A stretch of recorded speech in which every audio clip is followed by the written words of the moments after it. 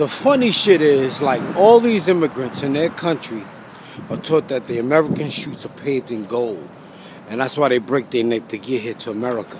But then when they get here and they see that the streets are not paved in gold, about a year after them being here, and they see that the streets are not paved in gold, and they start learning about American history, they become anti-American. You know, that's when they start calling Americans infidels and shit like that. You know what I'm saying? But like I was saying, like, you know, the thing about them, like immigrants, like I said, black people feeling sorry for them. Immigrants have a language of their own.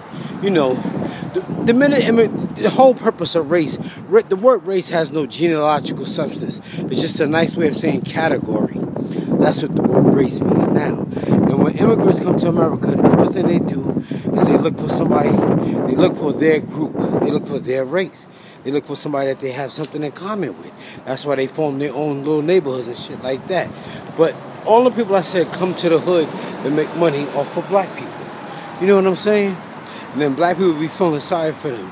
You go in any black neighborhood in America, I don't care where you go. Like I was in Gary, Indiana, and all the stores are owned by immigrants. In Gary, Indiana, in Michael Jackson's hometown. And I don't get it. I don't understand why black people feel sorry for them. You know, black people getting pushed over and smothered by everybody. Like I said before, everybody's allowed to increase their population through birth and immigration. African Americans can't increase our population through immigration. You know what I'm saying? So why do you feel sorry for them? You know, like I told you, every store in the hood is owned by immigrants except for black people.